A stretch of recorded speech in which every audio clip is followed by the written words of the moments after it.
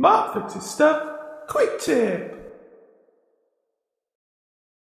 Welcome to a Mark Fixes Stuff quick tip. Please ignore the 0.01 of a volt in the multimeter screen. That's the light actually causing backlash, which registers that 0.01 of a volt.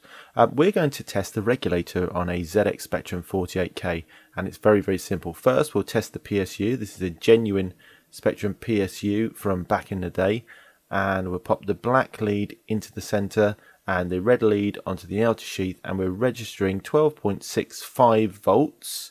We're in the 20 DC volt range there.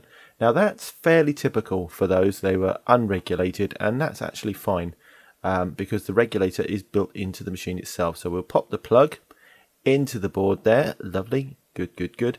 And we're going to take our multimeter leads, and this is the placement you need to do.